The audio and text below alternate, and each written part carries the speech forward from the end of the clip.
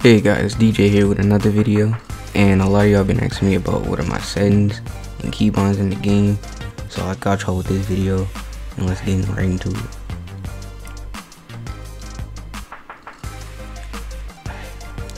Now you want to start by putting it on full screen mode for your display. If you have it on windowed full screen, your frames are going to drop. It even tells you it right here in the description of it. And honestly, putting it on full screen has helped my FPS so much.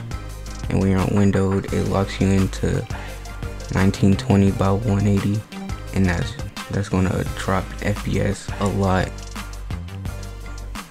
Honestly, changing these two settings right here, if you put it on 1600 by 900, these two are gonna have your frame going on crisp. And my frame rate, I got it on 165. Because that's the refresh on my monitor. Your brightness, I just have mine at 90, and no, I don't use any colorblind mode. For my graphics, I just have 3D resolution on 100, and you don't need any of these extra settings, they're extra. I do have my textures on high, but that's only to make the game look better. You can turn anti on medium if you want the game to look really crisp, but I just recommend turning it off.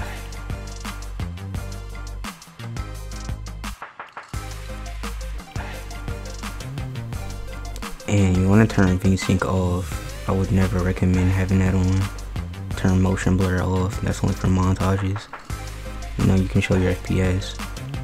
I'm on DirectX 11 and I'm using multi-threaded, but that's only because my computer can handle that.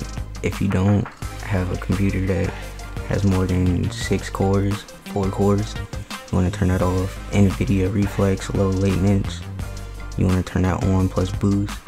This is gonna have your frames on point. And I used to use DLS, but I just turned it off because honestly it doesn't work as good as it used to. When I have sprint by default on and auto open doors.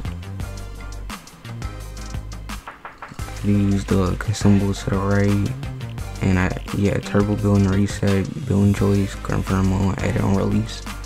All these are good settings. Not everyone likes confirm edit on release, but I do. And tap to search. Honestly, these are the most important ones on this page. And my sensitivity, I'll show my DPS on screen now, but I use 9.5 on both X and Y. Use my targeting on 30 and my scope on 50. The targeting scope is like when you're ADSing, and scope is for like snipers when using snipers. Now my keybinds, I do use WASD, space to jump, auto run. Don't need a sprint button because we have auto sprint, and left control for crouching.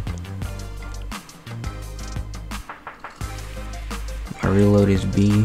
I hit that with my thumb. I know use like my pickup button is F. It used to be E, but F just seems better because it used to be my edit button. My harvesting tool, I use that on my mouse. I flick my mouse to the left with my middle finger, and I'll show a picture on screen. It's just because I use the Logitech G502.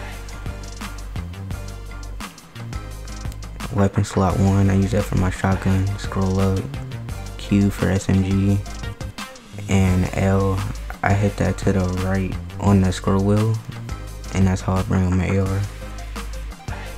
C is for like snipers, and slot 4 and slot 5, those are heals.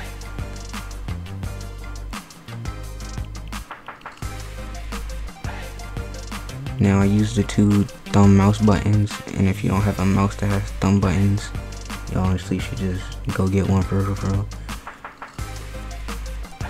Cause I used to use my floor where my wall is now, where I put that to V and I hit that with my thumb.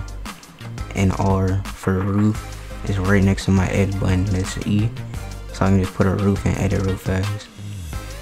You don't gotta worry about trap or anything. I do use scroll wheel reset, so when I scroll down, it'll just reset the build. And yeah, I changed my edit button to E. And all of these extra ones don't really matter.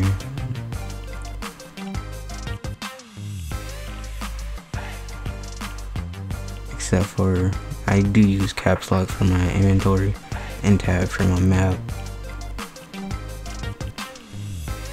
And the rest of the ones after this don't really matter. It's just for cars and helicopters that are no longer in the game.